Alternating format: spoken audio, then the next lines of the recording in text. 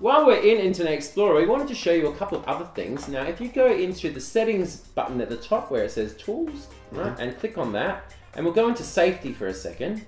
Okay. So now, if I wanted to go to InPrivate Browsing, okay, now InPrivate Browsing, what it does basically is if you have, let's say, a computer which is used by the whole family and you don't necessarily want the rest of the family to see websites you've been to, or if you have children and you find that it might be inappropriate for them to go looking in your browsing history, then if you use InPrivate Browsing, which is what you see right here, what it will do is and as it says right here, it says that it won't store the data which includes cookies, temporary internet files and history, and it won't track that and put it into your browsing history at all. And so then in that way, when you close the browser from whatever site you've seen, it won't have any record that you've been there, which is really, really good. I mean, and it's especially helpful if you want to sort of minimize the spam, because as you know, advertising is based on your browsing history. So if you want to minimize that spam, then you just turn on InPrivate Browsing. It's a feature of Windows Explorer, and it will stop that from happening.